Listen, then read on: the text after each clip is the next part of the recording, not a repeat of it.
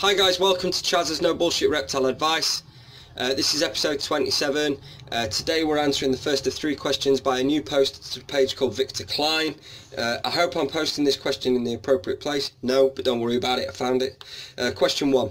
I understand that a big factor in the beginner, intermediate, advanced is the levels of maintenance, climate, enclosure, hardiness. I've been into herps my entire life, mostly experienced in dart frogs. I breed them and work with them at the National Aquarium, Baltimore. It's very impressive, Victor. I have a climate husbandry skills but no experience with snakes. The factor that makes me a beginner is that I don't know the snake's behaviour and haven't been exposed to them enough to shake the slight anxiety of their behaviour or defensiveness, to which end which snakes are typically the best behaved. I know each specimen has its own personality, but are there species that handling well, are less anxious or defensive? Bonus if it's a rat snake or something less corn, king, milk, royal python. Okay, so what you're saying is perfectly reasonable, although you're working with an incredibly sensitive group of amphibians where environmental control is an absolute paramount consideration, which therefore means that you're keeping what we would probably consider to be some of the more advanced level amphibians that do not handle cock-ups very well, which means that the level of control and environmental control you've got is fabulous, which means that realistically there aren't many snakes that you're not going to be able to turn your hand to when it comes to husbandry, because if we're talking about temperatures, well, they're just parameters that we change on a thermostatic control unit. Humidity you've got down because you've got your frogs and you're used to being able to maintain them. So realistically, I don't see you having a huge amount of issues. When it comes to the anxiety of keeping snakes, any snake dealer, shop or anything worth their salt is going to really drill down on what makes an excellent pet snake, and some of the variables you've mentioned, yes, are important, such as the temperament or territoriality, temperature range, humidity requirements, ease of feeding, ease of breeding, rate of growth, hardiness. They all sort of bond together and make this sort of network. Now we've got the humidity really isn't going to be a huge issue, because most of the beginner species we're operating outside the tropics, as I've discussed previously in other videos. Everything within the tropics is just that little bit more delicate, as you're well aware of with the species that you currently tend to at the Baltimore Aquarium. Whereas the things that we want to keep as our first snakes that are bomb-proof and hardy are going to be the stuff that gets really quite extreme winters, which means that their active temperature range from say 31, 32 right down to sort of 6-7 degrees Celsius. Now they're not going to be thriving at these temperatures, but they're still alive, which means that we can cock up royally and generally still bring them back to full health, which is what demarks a hardy snake. So we're going to be considering things like you've mentioned: corn, king, milk, royal python, rat snake, bull pine, gopher, house snake, western hognose, all these sorts of things. The things that we've basically done all the way through our introducing series. Each of these snakes, generally the hardiness is there, the temperament is give or take, and you quite rightly identify that personality makes up a huge proportion of the considerations. So kind of like Mr. Ollivander matching the one to the wizard, any shop, dealer, breeder, anybody in a professional capacity of vending snakes will try to match a snake to an owner, and even throughout a litter we can get quite a range of personalities shine through. And it's at that point that we have to start and bear that stuff in mind. We have got, for example, in the shop now, we've got a few king snakes. We've got a Californian king snake who loves fingers, thinks they're the tastiest thing ever. And then we've got an adult proven Brooks king snake that is an absolute teddy bear and will let anybody hold him and has got all the patience in the world. But king snakes to that end are a bit variable, so it is definitely down to the individual snake. The scores that we've come up with when we've done we did a flip chart on Facebook which was for about 82 species of snake, and it was scored out of 10, and I think it had 5 or 6 variables, which were temperament, territoriality, ease of feeding, hardiness, ease of breeding. A 1 is difficult, a 10 is great. So the closer we get to an average of 10, the best, really. I think the highest scoring snake in the whole flip chart was corn snakes at 9.3 or 9.4 as the median, you know, once we took the average of all the scores. But I understand that not everybody's into them. You keep dart frogs, some of the most singularly stunning animals on the planet. So yeah, it would be almost a disservice to you after keeping that to then limit you to a corn snake willingly. I still want it to be a beginner snake. I still don't want you to feel anxious, because you've been quite honest and quite open, and there is a lot of arrogance in this hobby about, you know, admitting whether stuff makes you anxious or makes you nervous. What I would say to you is that they're just as anxious of you, they're just as scared of you. Keep in mind that it's fear, not necessarily aggression, that's driving their behaviours, and once they get used to you, you probably find that they will calm down reasonably well. Also, snake bites are nothing. People make such a fuss about it, and we've all watched these programs and documentaries where we're looking at mambas, kraits, cobras, all the rest of it. But in actual fact, snake bites, particularly on the colubrids that we'd be recommending as beginner snakes, we're talking pinpricks, if that.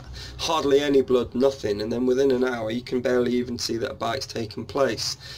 So, you know, I really wouldn't obsess necessarily about that. And plus, there are ways and means when it comes to handling techniques, whether you wanted to hook a snake out of a viv before you picked it up, whether you wanted to tap train it. There's all sorts of ways, particularly if you're trying to deal with anxiety. It'd be rank arrogance of me to just go in and get it out, stop being such a big girl's blouse. But that's not the way that it needs to be. I'm very sort of gruff with it. I'm not bothered. If they bite, they bite. But what I'm saying to you is, as somebody who might be slightly more nervous around them, I understand, and I don't want that to necessarily have a bit of transference onto the snake, if that makes sense. So yeah, you know, you can use whatever tools you deem necessary to make you more comfortable when it comes to the handling of snakes. That said, there are some fantastic species that are so laid back and so calm. My initial instincts, even though you sort of said, you know, you weren't bothered so much about the king milks or royal pythons, there are certain kings that are absolutely killer looking snakes that aren't going to overly challenge you. I would definitely be looking at some of the tricolour kings. So Lampropeltis alterna, the grey banded king, Lampropeltis mexicana theri. I think they've called it Leonis now, they've changed them. But I'm old school, I can only remember the others. Greeri, which is the Durango king, and the San Luis Potosi, which is Mexicana, superb snakes. Then there's the Pyromelanas, which are the Arizona, Chihuahua, and Chua mountain kings, which are Lampropeltis, Pyromelana, Pyromelana noblochi, and Pyromelana woodini. Superb snakes. Everyone that I've just mentioned then, absolute maximum of 4 feet, with an average being between 2.5 and 3.5 feet. Superb snakes. They feed well, they're lovely and calm. There's even some colour phase bits knocking about now, some real choice localities. Definitely something that's having an up spike in interest at the minute, which is fabulous. Another species I would consider personal favourite of the Getulus, that is the Speckled King, which is Holbrookie. And if you get a really good example, they're pretty hard to beat. I mean, we're talking basically a king snake that looks like a diamond python. They're just insane. Jet velvet black with bright lemon yellow dots in every scale. These snakes are off the chain pretty. If you definitely sat on a rat snake and you wanted to stick to a rat snake that was both hardy, tame, wasn't going to try your patience, that was going to be calm enough to work around with you, then my first instinct, gut instinct, is to say the Stepes rat snake, Elafi Dione, or also known as Dione's rat snake. That would definitely be a good start. There's different localities there.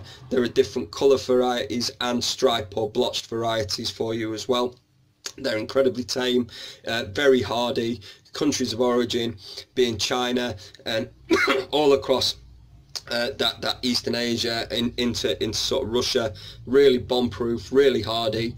They have hellish winters, which means that they're all the more stronger for us. Another snake over that neck of the woods that I would recommend would be a Russian rat snake, which is Elafi Shrineki, which is fabulous. There is also the Amur rat snake, its cousin. It used to be called Shrineki animala, now it's just called Elafi animala. Elafi animala is pretty, but it's not as pretty as a Russian. Russians are small. They're black and yellow barred, really nice, but they're highly variable, and you might see what you consider to be a classic Russian named as an animala, and you may see animalas ones named as Shrenekis. It's a weird one. I've never been quite able to pinpoint that down, and even looking in the Schultz Alafe book, the photos don't really help either, because what I would consider to be a Shreneki, which is the yellow and black bands, relatively even, they've got down in it on occasion as Animala, and then what I consider to be Animala, which are greys, tans and yellows, and that's down as a Shreneki. So it's like, oh, for God's sake, whatever, you know, I can't work out what you're on about. Another personal favourite over that neck of the woods from the rat snake family, which is hardy, tame, feeds great, available in a couple of colours, the best of which in my mind is the Kunishir island form, is the Japanese rat snake, Alafe climacophora. There is a naturally occurring albino variant which is in some forest or village or something up in the north of Japan. Just amazing snakes, slightly bigger, probably about 5 feet in length, chunky with a nice big head, but the Kunishir Islands go a lovely sort of blue-green, really attractive snakes. They're steady, they're settled, they feed well. Obviously, being over in America, I don't know how easy that they're going to be for you to get hold of. I always thought that America had access to everything, and then from speaking to people, we had Jake come over from Grand Cayman, and he was saying about the American stuff. They're struggling like hell for stuff at the minute, and I don't get it, because half of this shit that we want to keep is from where you live. And then with the Lacey Act and the protection stuff and all the rest of it, even you guys can't go out and collect bull snakes or black rat snakes or whatever that used to be common, that everybody used to just keep as pets out their back garden. It's crazy, absolutely crazy. So Japanese rat snake, Dionese rat snake, Russian rat snake, boom, there are 3 incredible snakes. Very tame, very easy to keep, and very hardy. But you need to maybe, you know, go and see a breeder, go and see a shop, maybe experience handling a few snakes, get their take on it firsthand. Everybody's going to have their own take on it. Unfortunately, I am extremely biased towards rat snakes in general, because they're one of my favourite groups of colubrids. So whilst I do like the kings, if you gave me a king or you gave me a rat, I'd keep a rat every day. I just would. As pretty as I find some of those little kings, a really good Kunishir Island Japanese rat snake is awesome, really awesome. Now, if you're used to working with temperatures, this is a sideball now, and this is, normally we wouldn't necessarily take this action, because for a rank beginner these would be out of the question because of manipulation through temperature and humidity. But we've already established that you are adept at the very least, and I'm not even going to do you justice really, because if you're working at a friggin' aquarium looking after dart frogs as a profession, you really should have your own channel making videos telling me how to do it. So I'm not going to teach you how to suck eggs, but you are obviously very good at what you do, which means that species that would traditionally be discounted because they're more difficult because of temperature parameters or humidity parameters suddenly become open to you. So if we're still sticking with the rat snakes, which of course I want to because they're amazing, we did a video the other day on Euprepiophis mandarinus, the mandarin rat snake. Holy moly, colours wise doesn't get much better, and in fact they're probably challenging some of your dart frogs that are that pretty. If you get a really good one with loads of yellow and reds, they're insane.